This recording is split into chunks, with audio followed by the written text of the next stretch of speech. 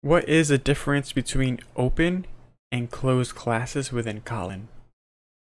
So in Kotlin, before the class, we can actually specify open and closed.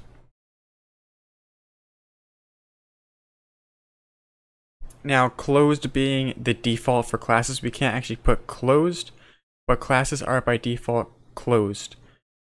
What that means is when it's closed, so when it's, right now it's closed, what that means is the class is final in Java. When it's open, it's the opposite of final in Java. I'll show you what I mean. I have a vehicle class here. Get rid of this. A vehicle class here. And it has a method called startup, and it's just a vehicle starting up. We have our car here. Now if I extend vehicle, we have to do a construction application.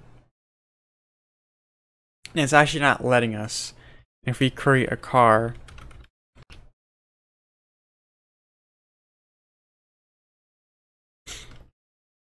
this will work, but there's something wrong here. It's not going to work. The type is final, and like what I told you, a vehicle that's closed, not vehicle, a class that's closed, such as the vehicle, when it's closed, it's final. It's like putting final in front of the class keyword.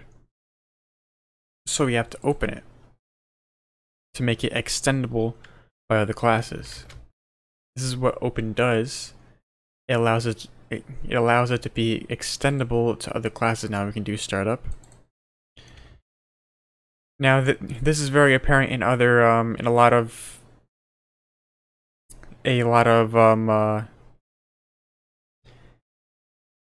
dependencies when you have like retrofit or like a realm or something.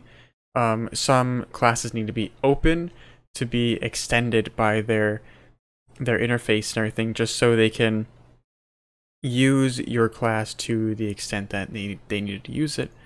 And open will do that. Open will have the ability to override and extend that class.